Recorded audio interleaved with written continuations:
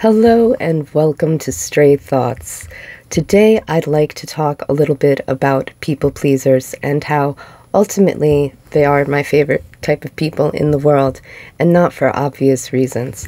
If you're not familiar with the idea, let's go with a quick definition. People pleasers tend to do anything possible to not be able to read this on the screen. Here we go. Tend to do anything possible to avoid conflict, even if it means turning into an entirely different person.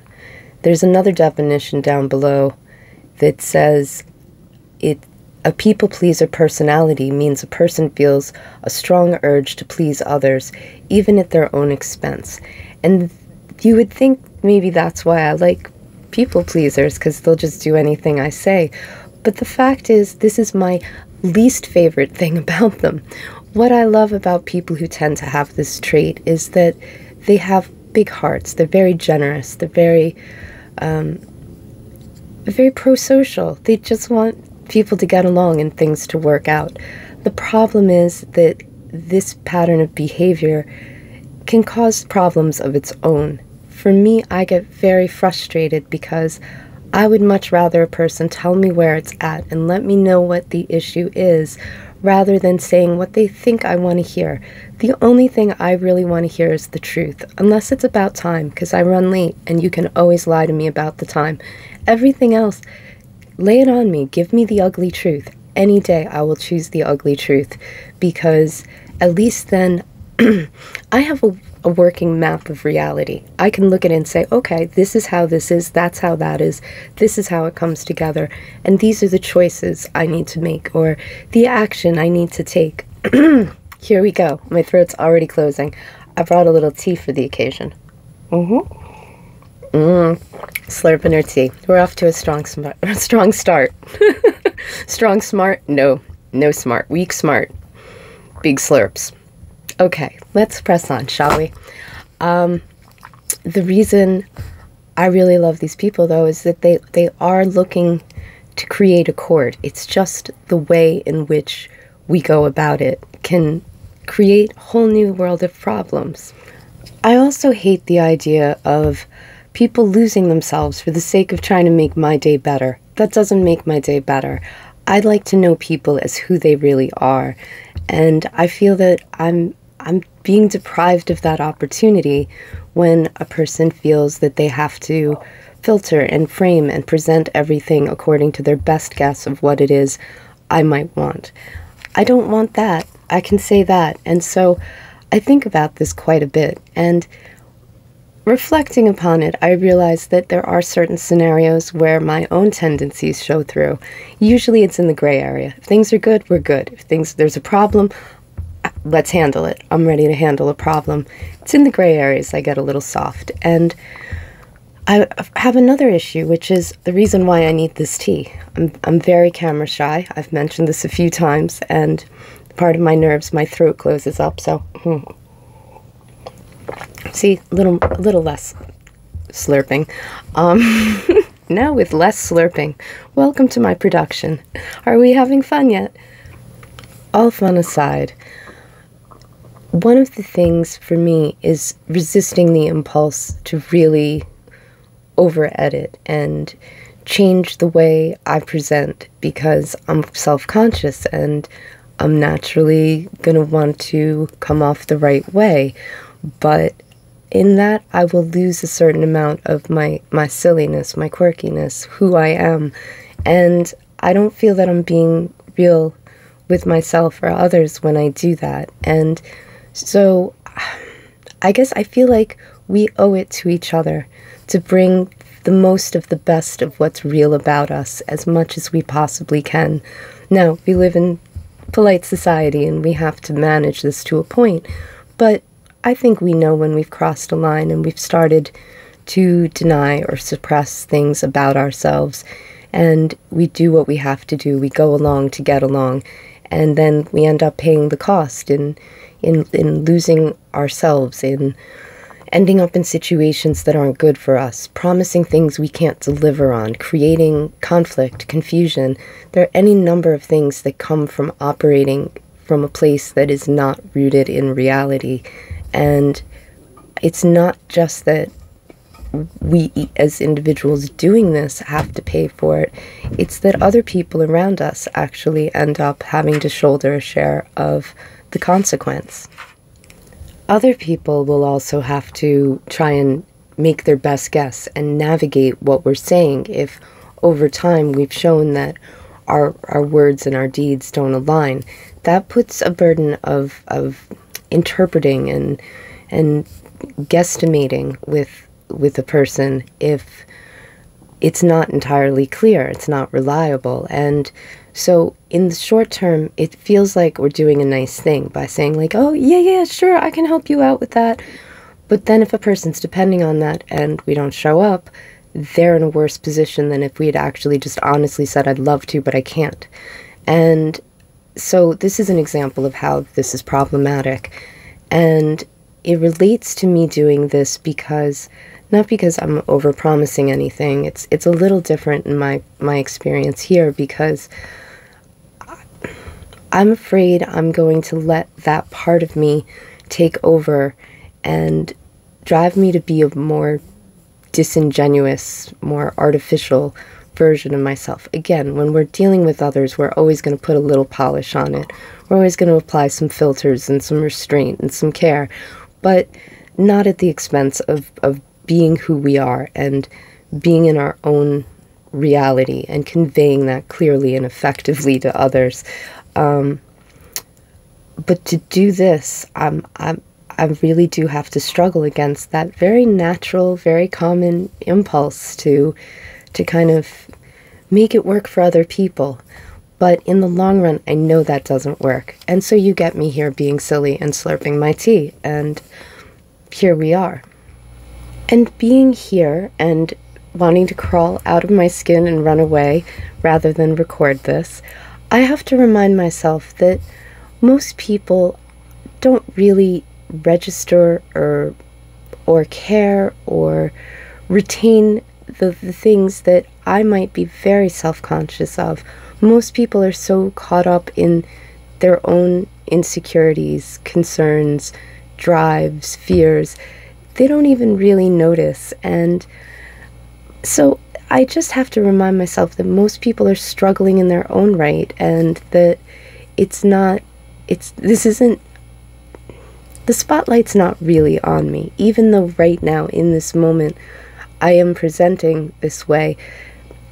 Odds are, if I've made a mistake, it's just gonna vanish back into the ether as soon as the video ends. And if there's a chance that something I say here could be of value to somebody else, I feel that I need to push past my own discomfort, get over myself, and get on with it. Because we all have something to offer.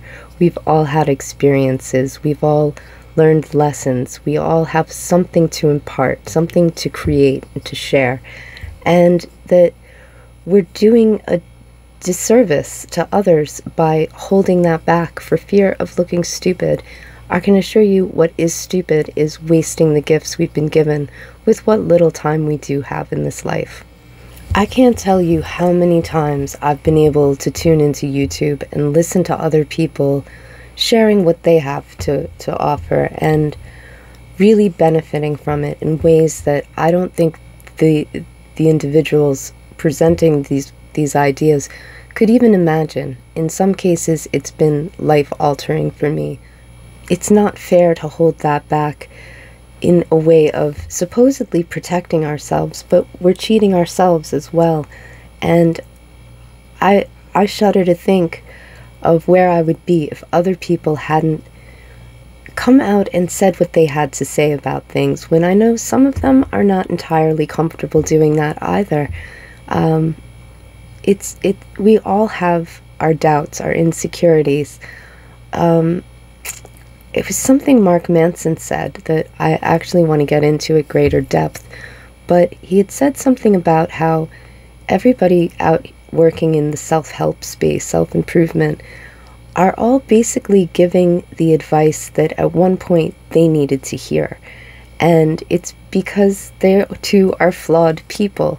and in owning and embracing those flaws and working with them and mining something good from that process that they could bring forth, and then bringing that out to share with others, that I personally have benefited tremendously. And I know other people who can tell the same story, that they just happened upon a video one day and it completely changed their perspective or their approach, and that where it got them to was beyond their wildest imaginings. And I don't want to imagine a world in which we are so busy trying to please other people that we end up cheating ourselves and others out of the gifts that we do have to offer. And so beyond the general issues of people pleasing, I think there's a more subtle issue that people who maybe don't identify as having that struggle still have aspects of that. We still edit and filter ourselves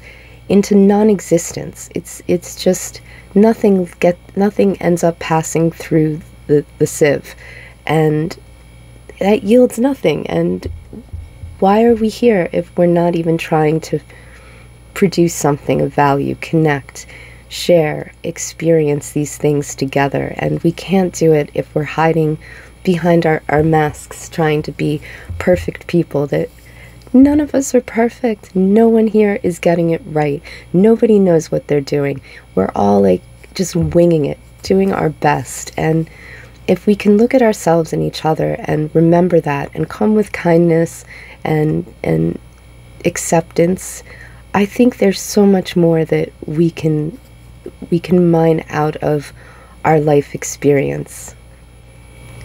In talking with a friend earlier today, it occurred to me that this comes from a very deep and common place, because once upon a time, our survival depended on us being able to find safety in numbers. And the fear was, if we were rejected and exiled from our tribe, we would be pushed out into harsh survival conditions with very poor odds. And so wanting to secure our place within the tribe is a good and strong survival instinct. There's nothing wrong with that. There's no shame in wanting to feel secure among our people and to keep accord. This is, again, part of what I love about people who struggle with this. Oh, there goes my alarm. Excuse me. Let's clear that. Yeah, and it's a good instinct, but it's maladaptive in the modern world. We're not going to be left to fend off hyenas or left without food or shelter because we've offended somebody. And I think that deep primal part of us that evolved under those conditions hasn't really gotten the memo yet. And I think maybe there's a little bit of an update we need to apply in saying, look, even if I am completely rejected and exiled, there will be pain with that. I have accepted that path for myself, and it sucks. I'm not recommending it. But if it's between that and losing who I am, losing my freedom, losing my power, losing my ability to operate as a whole person in the world and contribute my share, because again, there's a strong drive for contribution, and it's that drive that pushes me out here to say I've garnered so much from other people coming out and sharing their ideas, and I feel that I kind of owe it. And that got me thinking about another point, which is that we often wonder if it's okay to say no to something, or to stand our ground, or put someone in their place when they're really out of line with us. And first of all, yes, it's absolutely okay. We have a right to do this. We have a right to have and enforce our own boundaries with others, assuming it's civilized conditions. I mean, maybe you don't want to try this if some tyrannical regime rolls through and puts us in work camps, but that's not where we are. And that's what I'm saying, is that we really do have a lot more freedom and power to be real in the modern paradigm than we've ever experienced as a species. And it would be nice if we could capitalize on that and sort of put in some updates that say, it could suck, it could hurt, but I'll be okay. I will actually survive this.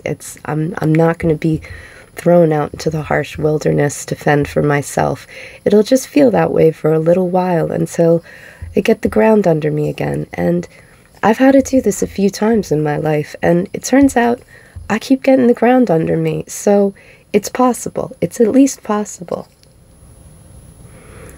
And in knowing that it's possible to recover from a worst case scenario, I think that really reaffirms my assertion that we do have a right to stand our ground with things, with enforcing our boundaries with others. As much as I say good boundaries are something we have and hold with ourselves, it's about not being able to get knocked off of our stance by other people. And it's more than a right, ultimately. I really believe it's a responsibility because of what I say here, that we all have something to bring forth. And when we edit, deny, suppress those aspects of us, we're costing everybody the benefit that we can't even estimate. Like I said, the people who have imparted knowledge to me in the past, wisdom, insight, tools, I don't know where I'd be without that. And if they had allowed themselves to be cowed and back down from the work of bringing that out where I could find it, where other people could access it, it would have cost us all in ways that you couldn't even have imagined. It's hard to even calculate the benefit, knowing that it has had such benefit. But in falling short of that, we are costing ourselves and others what it is we have to contribute. And it's, again, a way in which everybody shoulders the burden of that consequence, that it's not just about us. It's really not just about us. When we shortchange ourselves, when we fall short of being who we are, when we don't have the courage of our convictions to deliver on what we feel bursting from inside of us, we're costing everybody the benefit of that. And so, to all my beloved people-pleasing people out there, I hope that this is a shift in perspective that might help in resolving the struggles there. And for those who don't identify as having these issues, to maybe see where we do fall into these tendencies otherwise, and really appreciate the total cost, to zoom out and see that it's not just about keeping our heads down so we don't get in trouble. It's about pulling the whole average down with us because of what we don't deliver on.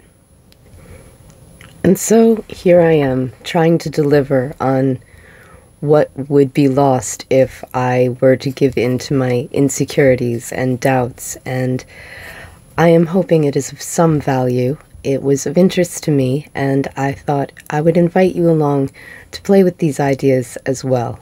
I hope they are of some benefit. As always, I do really appreciate you coming along and taking the ride with me, and I do hope that there's something in here that helps shift our thinking a little bit and brings us up to speed with the modern realities and the knowledge that we have more than a right to have and enforce boundaries, that we have more than a right to be who we are and bring what we have to offer. We actually have a responsibility, and I don't know if that just puts more pressure or not, but it does help me to think that I'm basically, I guess, failing to contribute my share. And so I let my drive for contribution run stronger than my urge to run and hide. However, it is getting on time for me to run, but before I go, I want to thank you again for coming along with me through all my doubts and insecurities, fumbling through this, and I look forward to exploring more of these ideas further in the next round. Until then, I wish you all the best. Take care.